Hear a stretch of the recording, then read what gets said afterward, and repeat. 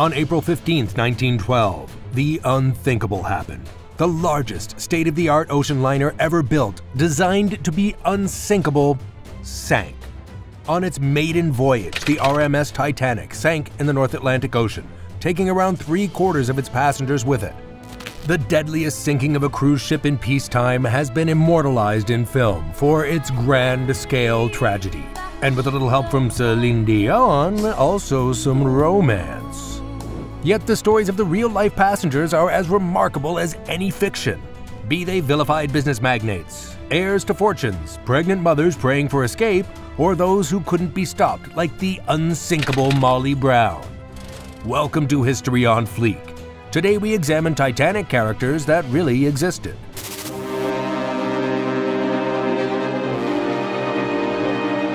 Joseph Bruce Ismay is without a doubt one of the biggest painted villains of the RMS Titanic story. Ismay was the managing director and chairman of the British shipping company White Star Line. Operational from 1845 to 1934, White Star Line was a company with an entirely polar reputation. On one hand, a premier maritime shipping company providing comfort and speed traveling across the Atlantic, and on the other hand, infamous for losing grand vessels including SS Atlantic, RMS Atlantic, HMHS Britannic, and, you guessed it, the RMS Titanic. Ismay's villainous reputation is partly based on fact. He ordered the number of lifeboats provided on the Titanic to be the minimum of 16, instead of the standard 48. He would be on board for the Titanic's maiden voyage and would survive escaping on a lifeboat 20 minutes before the vessel sank entirely. Ismay would be summoned before the US Senate for inquiry hearings while vilified in the press as J. Brute Ismay. While some would testify that Ismay had only taken a place on the lifeboat after loading women and children first, his wife, Lucille Carter, would testify otherwise. After the two filed for divorce in 1914, Ismay would return to London after the hearings, reviled in the US press and detested for cowardice by London circles.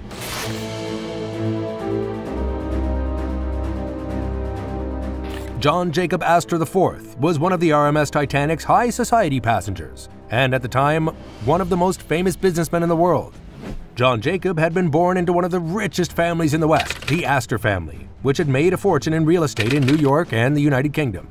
While he would patent a handful of inventions and pen his own book, a sci-fi novel for 1894 set in the year 2000, ow, out there, man, John Jacob's main contribution to family wealth would be a hotel. In 1897, he would build and founded the Astoria Hotel, which would conveniently neighbor his cousin William Waldorf's own hotel. So it's thanks to these two magnate juniors that we have the Waldorf Astoria today. By far, John Jacob Astor IV was the wealthiest passenger aboard the RMS Titanic. Astor would die in the sinking of the unsinkable ship and do so with a net wealth of around $2.4 billion in today's money. The world had lost one of its very richest, and the US Senate hearings into what went wrong on the maiden voyage, ironically, would be hosted at the Waldorf Astoria Hotel.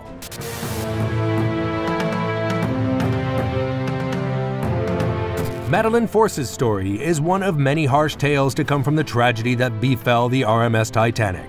In 1911, she would marry John Jacob Astor IV, despite what was felt by many as a controversial age gap of 29 years between the two.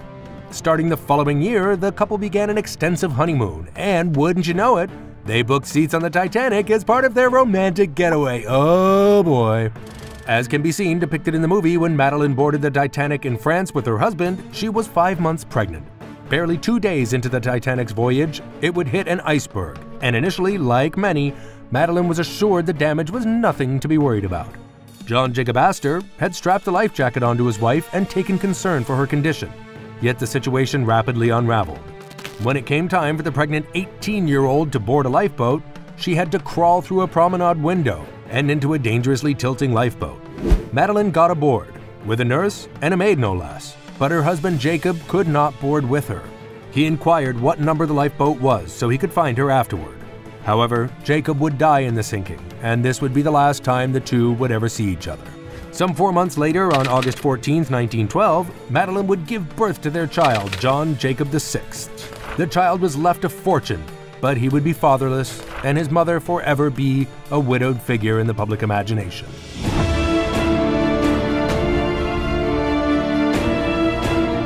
Benjamin Guggenheim marks another tragedy from the Titanic's sinking that would mark American high society. Born into wealth like many of his ilk, Benjamin was one of the 7 sons of Meyer Guggenheim, a highly successful mining magnate. His marriage to Florette Seligman in 1894 would produce 3 children, including one Peggy Guggenheim, the name and founder of the famous 20th century art collection. But in 1912, Benjamin was no family man and not particularly interested in his wife either. He boarded the Titanic with his mistress, Leontine Aubert. It's alleged that Benjamin slept through the Titanic's collision with the iceberg. When woken to be informed, he just dismissed it and had to be convinced to put on a life jacket and get prepared. Yet the gravity of the situation, or for that matter, just gravity itself, soon arrived for Benjamin. His mistress, Leontine, and her maid were soon up on the boat deck. As they boarded a lifeboat, Benjamin reportedly told them in German it would all work out and that the Titanic would be repaired by the morrow.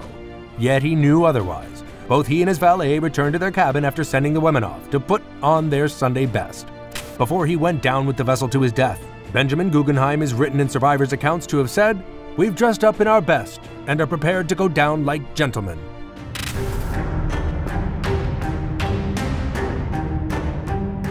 Edward John Smith would be a man to go down with his ship as a respected British naval officer and captain of the RMS Titanic.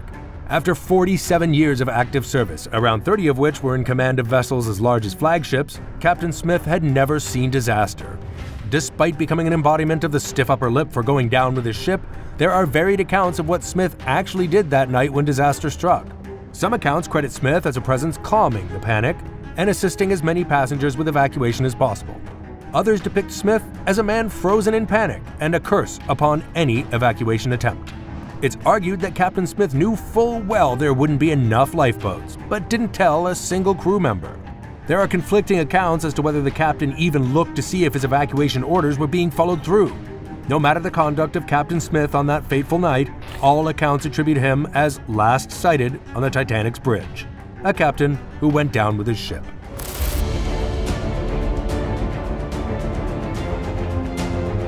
Thomas Andrews was a sterling example of heroism aboard the Titanic and likely one of the proudest people on the ship. I mean, he built it.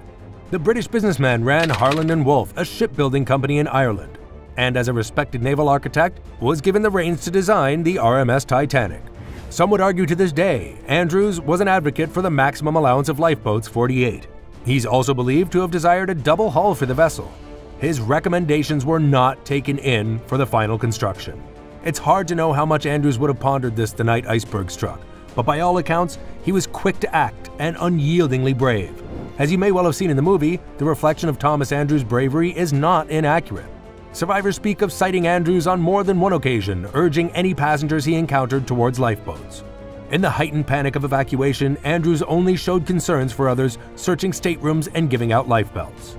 He would die when the ship sank, and was survived by his wife of 4 years, Helen, and their 2-year-old daughter, Elba.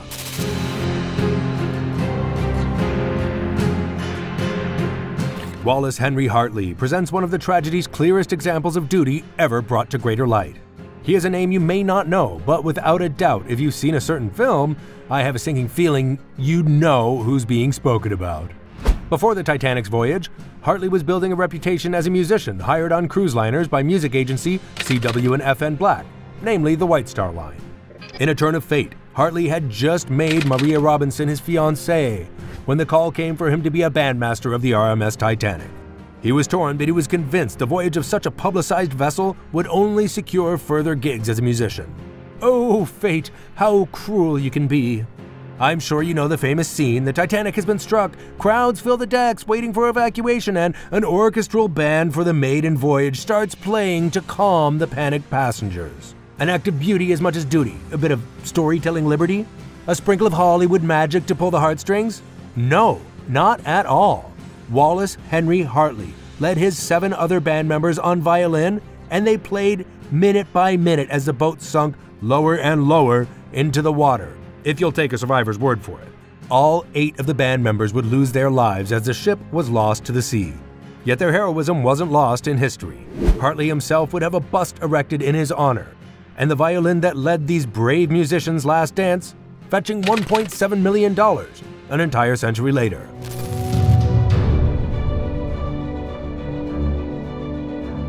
Margaret Brown, memorably depicted in the 1997 film by Kathy Bates, would be a survivor who would come to public prominence for her heroism. In the public's mind, she would be known as the Unsinkable Molly Brown. Prior to joining the maiden voyage, Margaret Brown was an American socialite who would marry Joseph James Brown, far from a socialite himself. However, the tale of true love paid off as the lowly J.J. Brown would find success in ore mining, opening up the couple to a fortune. The two privately separated in 1909, but Molly Brown would continue a rich vein of philanthropic work with her fortune. Margaret would board the Titanic on April 10, 1912 in Southampton, England, to join up with the John Jacob Astor IV party, though she really set sail for New York to visit an ill relative. However, it would take a tragedy to strike for the world to learn of her remarkable character.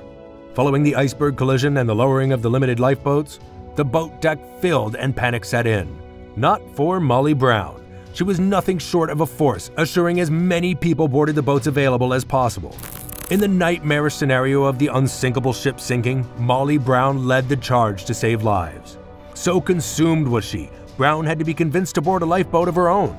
Even when evacuating on her lifeboat, Molly Brown, with an oar in hand, lobbied that the lifeboat turn back to save as many as they possibly could. When the quartermaster forbade it for fear the lifeboat would be brought down with the Titanic from the suction, Molly Brown threatened to throw the quartermaster overboard. Following her rescue, Molly Brown would set up a survivors committee with other wealthy survivors. Through her drive, the committee was able to assure necessities for any survivors of the horrific capsizing, including the rare feat for the time of counseling. The unsinkable Molly Brown, an example to us all, when wealth and riches pale in comparison to humanism and humility. This is History on Fleek, and we'll see you next time.